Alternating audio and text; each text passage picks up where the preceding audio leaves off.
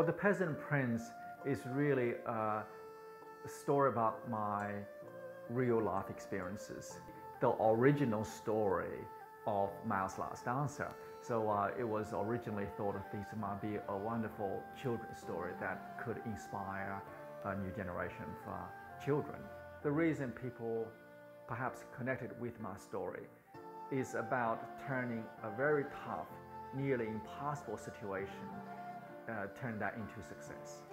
It's about going against impossible odds and to achieve something meaningful at the end.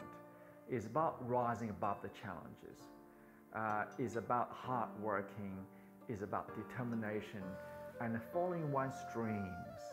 When Monkey Bar first contacted me, want to adapt my story into a theatre play for children, I was very excited because we're all children once, and we all have gained inspiration from different things in life.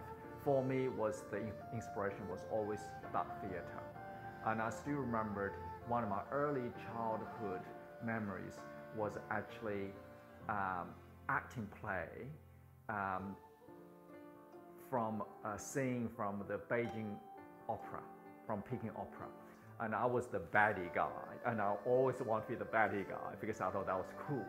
So I think, to be able to tell a story through words, which is very different to the ballet art form that I'm quite good at.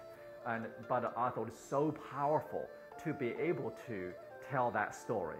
I'm sure Monkey Bar will be able to bring the essence and the exciting element out of my story.